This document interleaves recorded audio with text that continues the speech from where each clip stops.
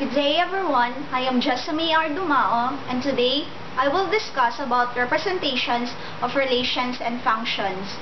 And our learning objectives is to define relation and function, illustrate a relation and a function, determine if a given relation is a function using ordered pairs, graph, and equation, differentiate dependent and independent variables, and describe the domain and range of a function.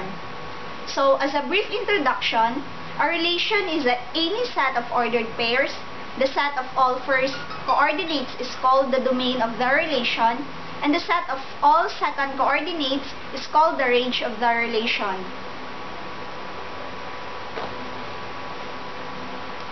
So, the first, representation of relations.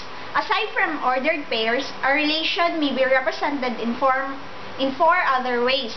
First, the table. The second, mapping diagram. Then graph and rule. The first one is table. The table describes clearly the behavior of the value of y as the value of x changes. Tables can be generated based on the graph below is an example of a table of values presented horizontally.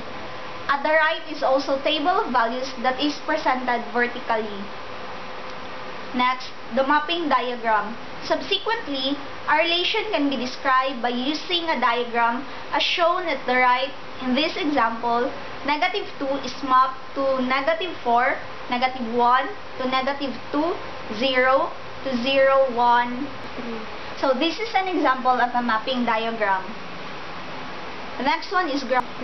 So this is an example of a graph. Domain and range. It is noted that the domain of a relation is a set of first coordinates, while the range is the set of second coordinates.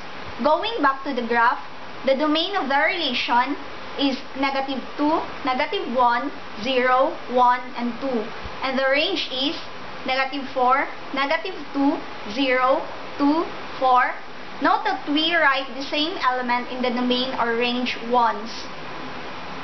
A function is a special type of relation. It is a relation in which every element in the domain is mapped to exactly one element in the range. Furthermore, a set of ordered pairs is a function if no two ordered pairs have equal abscissas.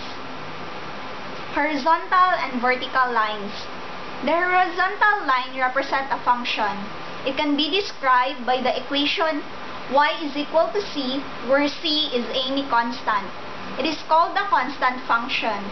However, a vertical line which can be described by the equation x is equal to c is not a function. A relation may also be represented by the equation in two variables, or so-called the rule. So, as far as our summary, a relation is any set of ordered pairs. The set of all first coordinates is called the domain of the relation. And the last one, the set of all second coordinates, is called the range of the relation.